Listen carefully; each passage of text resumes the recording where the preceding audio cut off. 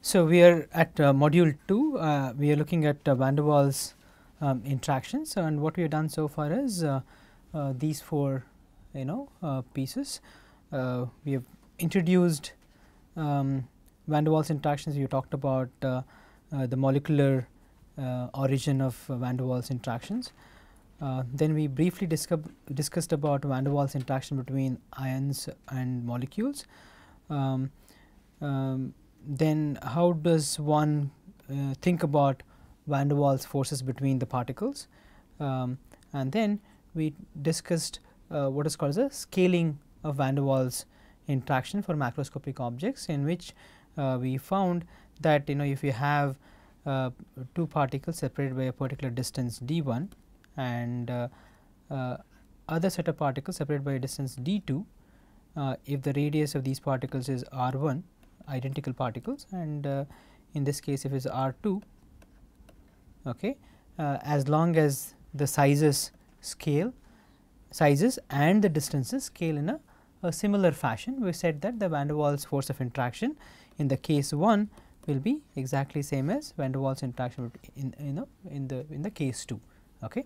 That is what we have done, and today what we will do is we will try and talk about these 2 aspects. One is we will try and derive an expression for Vanderwaal's interaction between semi-infinite blocks, and then we will introduce a constant which is what is called as Hamaker constant, which is useful if you really want to quantitatively calculate the Vanderwaal's force of interaction. So, what we are going to do is a simple derivation in which you have block 1, okay, and block 2.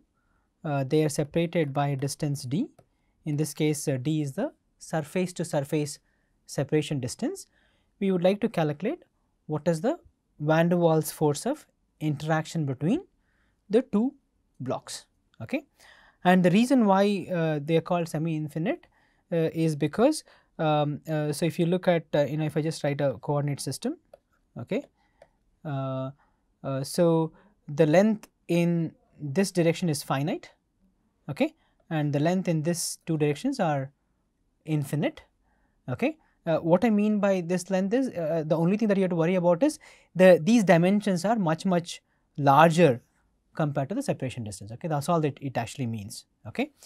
So, how do we go about doing this? Okay. And the procedure followed is very simple. So, first what you do is all of us know that if I take like say a molecule present in block 2 and a molecule present in block 1, and if they are separated by a distance d or or x, whatever, right, the separation distance, I know how to write an expression for the Vanderwaal's force of attraction between the 2 atoms, okay, one present in each of the blocks, right. Then what we will do is we will consider a disc like element. Disc like element could be something like this. Okay. So, this is a thin disc, okay, of some dimension, okay, and then we will calculate what is the interaction between an atom and a disc like element that we have considered in block 2. Okay. Then that is a step 2. Okay. Step 3 would be, what I will do is I will integrate the Vanderwaal's interaction between this and the disc like element that we have considered over the entire volume to get an expression for the Vanderwaal's force of interaction between an atom and the entire block. Okay, that is your step 3. Okay. Then 4th step, what we are going to do is we are going to assume that I am going to consider a thin section and then have this molecule embedded in that thin section, and then again do another integration essentially to get the Vanderwaal's force of interaction between this block and this block. Okay, that is the procedure. Okay. Start with interaction between 2 atoms present in each block, then interaction between the atom in one block or a molecule in one block and a disc like element. Third step is to get an interaction between this molecule and the entire block, then the block interaction. Okay, that is the typical procedure, right. So, so for that what we will do is we will do some simple. So, the interaction between the atoms we already know, right.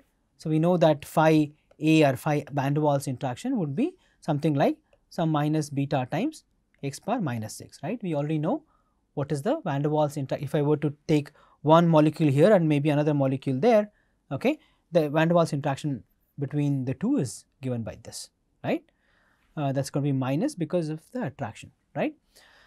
Now, what we do is we have a molecule here and I have a disc like element, okay, and that disc like element is, so this distance y, okay, is the from the center, okay, what is the this distance, okay, that is your y, okay, and the thickness of the disc is dy, okay. This the distance between the surface of the block and the molecule is z, and I am assuming that this particular element is at a distance zeta from the surface, okay. So, this particular disc like element is located somewhere inside the block, right. That is what we have written, right. So, consider a molecule located at O, okay, at a distance z from the surface, that is this distance, okay.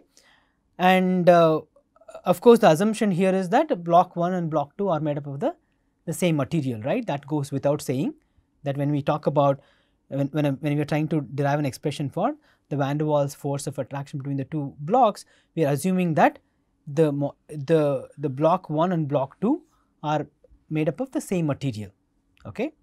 Of course, you can work out and you can think about deriving an expression for two blocks if the materials they are made up of dissimilar material, but for this particular class we will assume that they are made up of the same material, okay. Then we are going to take a ring shaped volume element, okay. As I said, it is at a distance z from the surface, zeta from the surface. Now, and of course, the thickness of there are two thickness, right, okay. One is the thickness along this zeta, other one is the thickness along this y direction, right, and the two thicknesses are d zeta and dy, okay. So, therefore, we know that the volume of this ring shaped element that we have considered is dv is equal to 2 pi y dy into dz, right. That is the volume of the ring shaped element that has been considered. Is that okay, right? Now, now if you look at any molecule, okay, if you look at any molecule that is on this disc, I can say that every molecule on this disc, okay, because we are taking a disc which is of very small dz and dy, I can assume that every molecule is at a separation distance x, right. So, I can say that. So, therefore, this particular molecule is located at a distance x, okay, from all the molecules in the ring shaped element, right. I can make that statement, right. Then what you can do is I can actually write up an expression. So, instead of considering two single molecule, the fact that I have considered a molecule in one block and a ring shaped element, I can write an expression for what is the increment in the van der Waals force of attraction between this molecule and all the molecules that you have in the ring shaped element, right. We can do that. So, that I can write it as d phi is equal to, what do we write? The increment in the van der Waals force of attraction, okay, when I have considered a molecule in one block and a ring shaped element in the other block instead of two molecules present in each of the blocks, that d phi is going to be number of pairs of interaction multiplied by interaction per molecule, right, interaction per pair of molecule, okay. That is what we have done, right. That is number of pairs multiplied by the interaction per pair is what is going to give you what is the increment in the van der Waals force of attraction, right. So, then how do we calculate the number of pairs? How do you calculate number of pairs? So, we have defined rho Na by m, right. What does that give you? That is the number of atoms or number of molecules per unit volume, right. That is what it will give you, okay, multiplied by the volume, okay, that is 2 pi y dy into d zeta, okay, that is the volume of the ring shaped element that we have considered, multiplied by the interaction per pair is going to be minus beta times x power minus 6, right. That is the interaction, the increment in the interaction between the molecule and the block, okay, and in this case molecule and the ring shaped element that we have considered, right. Okay, that is what this is, right. Yeah, yeah. Is this attraction towards the block? What is that? Is there a direction for this attraction towards the block? Yeah, I mean depending upon, so the question is there an attraction, this is the attraction towards each other. For the entire block, right? Both the blocks towards each other. Yeah, both the blocks toward, I mean, so okay, so what you can, so imagine, so this is the attraction between the blocks, right. I mean, are you saying that, if I have block 1, is it that the block 1 drags the particles towards block 2? Is that what you're trying to ask, or No, like don't we have to consider the angle? Like that's what I'm asking. which angle? Suppose it's a ring, then there will be an angle that we have to consider because the force is acting in this direction. Like, No, see, the simple concept that we are trying to do is, I mean, I think there's a reason why they have considered this ring shaped element, because your x is going to be identical, right. That's the reason why they have considered, okay. So now, so when you say that, so what you are trying to say is that, is it that, so your question is it that this block is going to be moved in some other direction? Is that what you're trying to ask? No. The force of attraction that we are considering, Correct. is it towards the block?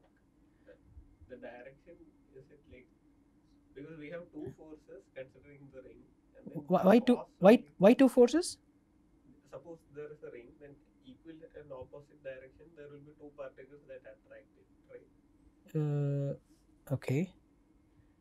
There Okay. is a ring Correct. across a diameter, there Correct. will be two particles that attract. No, in this case, what we are trying to do is, I have a molecule 1 here, and there's another molecule 1 there. What is the force of attraction between the two? Okay. Next, there's one here, and there's another molecule, of course, there, right? Because there are several molecules in the ring. Okay. So we are talking about the force of attraction between the molecule 1 present here and a molecule there. That's about it. Okay. And then we just adding it, right? That's what we discussed, when we talked about the Vanderwaals, interaction between macroscopic particles. All that we are trying to say is that, look, it is the interaction between every atom or a molecule present in one with every molecule or an atom present in the other one. Okay. So it is the mutual interaction between, the molecules in each of the particles, and then the pairwise addition. Okay.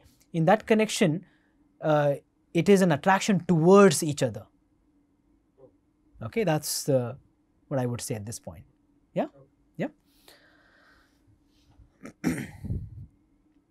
Right. So we know how we wrote this up, right? Now what I want to do is, I want to calculate the Vanderwaals force of interaction between this molecule and all the molecules in this block. Okay. So what do we do for that? Okay. So we know that, so this x, right, this x is the separation distance. Okay. And we know that, and x, as I said, for every atom or a molecule present on the disk, because we are considering a very small disk, this x is going to be same, and I can relate x to the other distances that we have, right? You have z here, xi, zeta and y. Therefore, your x square is going to be z plus zeta whole square plus y square. Okay. Therefore, combining these two, what I can do is I can write d phi is equal to minus rho Na divided by m, okay, and I am going to take this constant beta, and you have 2 pi, okay, you have y dy d zeta divided by, instead of x power 6, I am going to write as z plus zeta whole square plus y square to the power of 3, right. We have done that. Now I have to integrate this expression to get what is the total van der Waals force of attraction between this molecule and all the molecules in block 1. Okay. So that is going to be a double integral, right, because you have dy and d zeta here. So I would have to do a double integral, and because the variation in the y and zeta are not dependent, what I can do is I can do integration one by one. So what I can do is I can consider the first term, that is y dy, okay, divided by z plus zeta whole square plus y square to the power of 3, okay. I can do the integral, okay, from the distance y can go from 0 to infinity, right. So if I do that, I can substitute for, if you say y square is equal to u, 2 y dy is going to be du, therefore this becomes 1 over 2 du divided by z plus zeta whole square plus u to the power of 3, right, okay, and that is between 0 to infinity. Therefore this becomes 1 over 2, if I integrate this is going to be z plus zeta whole square plus u into minus 3 plus 1 divided by minus 3 plus 1, okay, 0 to infinity, that is equal to 1 over 2, there is a minus 2 here, that it will become minus 4, 1 over 4, and at infinity you have 1 over z plus zeta whole square plus u square, right, and 0 to infinity, therefore this becomes 1 over 4 into 1 over z plus zeta, at infinity this becomes 0, right, okay, 0 minus 1 divided by z plus zeta to the power of 4. Therefore, if I do the first integral, what I get is 1 over 4 1 divided by z plus zeta to the power of 4 is what I get. Is that okay? Yeah. So you have, yeah, first it's be 0. First term is going to be 0. That's what I sorry. Okay, first term is going to be 0. So one more thing, why are you integrating from 0 to infinity? Because I've considered a ring shaped element, okay, and if I say that the coordinate system I'm going to start with, the center of the disk, the coordinates are 0 0, okay, it can be infinity in the other direction. But the block, it's inside the block. We are trying to calculate for the whole block. So yeah, that's also should be the width of the block. Yeah, so so y is the, see if you go back here, right, see that's your y, right. So I can have a very small disk, okay. So essentially your y could vary from 0 when you're at the center, and it can go all the way up to infinity. Shouldn't be the width of the block. Shouldn't be the the width of the block, because we are not going infinity somewhere. Yeah, so all that we are trying to say, that these distances we are thinking about is of course, if you see, we are talking about when you say semi-infinite blocks, okay. So all that we are trying to say is that, look, see, we have been saying that Vanderwaal's force of interactions, typically if you work with any case where the Vanderwaal force of interaction, we said that plus or minus 10 nanometer, up to about 10 nanometer is when you should bother about the Vanderwaals force of interaction, right? That means any distance more than that, it doesn't matter, okay? But for the sake ease of derivation, what you're doing is you're assuming that, okay, it's an semi-infinite block. That means the dimension that of the block that you're considering are much larger than the separation distance that you're trying to deal with. Okay, that's the only significance here. Okay. So similarly, I can do the you have a question. Like, can you go back? Yeah. Like I lost track. One more. Yeah. One more slide. Okay. Yeah. So is this okay? Everybody gets this point, right? That essentially is the number of pairs multiplied by the interaction per pair. That's okay, right? And then all that we are doing here is your separation distance is related to your z, zeta and y through this relationship, okay? And then therefore, and I said if you want the interaction between this molecule and the entire block, okay, I would have to do a double integral, right? And because the variation in y and zeta are independent, I can do integration one by one, okay? So we considered one of the the y dy divided by z plus zeta whole square plus y square to the power of 3, right? And you can substitute for y square is equal to u, 2y dy is equal to du, right?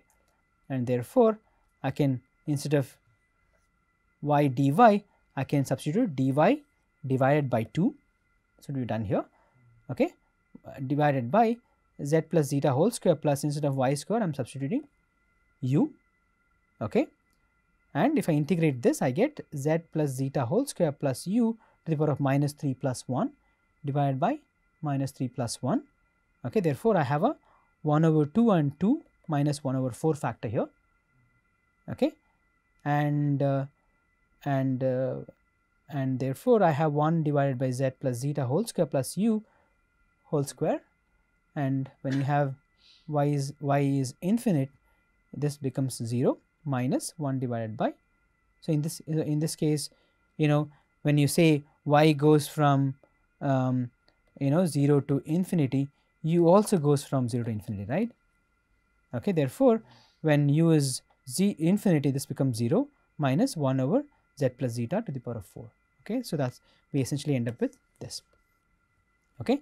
Similarly, I can do the next one now. So therefore now I have done this, so therefore your phi is gonna be,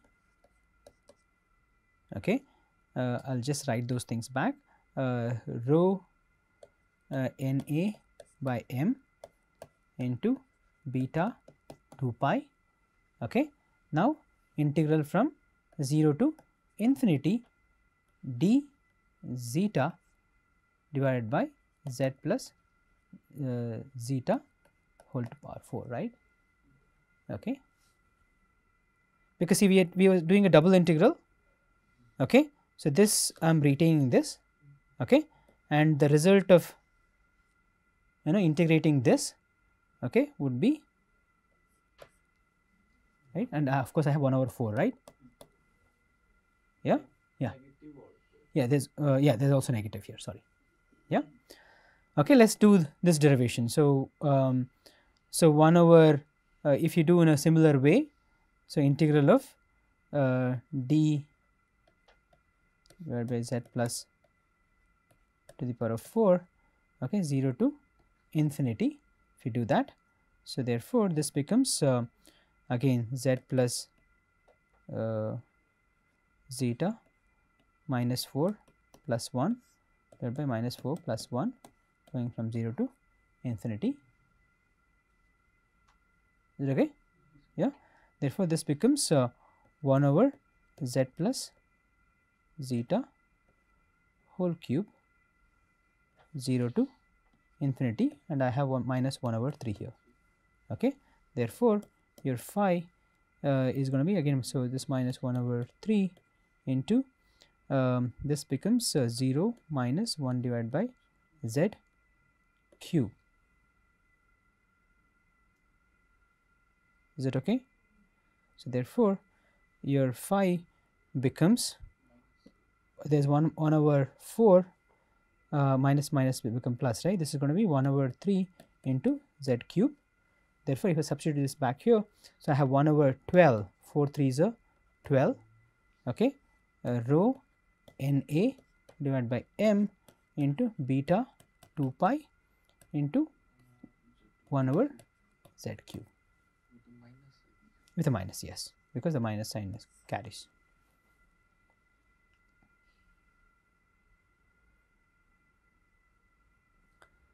Okay, so that's the, so this is now what we have done is, this is the interaction between the molecule 1 that was here and all the molecules of block 1.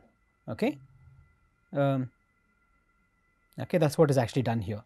Okay, so we had this as an incremental in the interaction, so we wrote x square in terms of, you know, the other distances.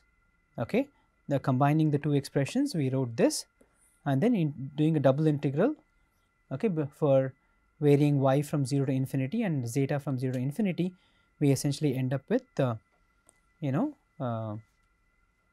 an expression like this, right? That's, in the end, that's what we have. Okay, that's again attractive, there's a negative sign here, okay, and that's the number per unit volume, okay, and beta is the coefficient, and you had 2 pi and 1 over z cube.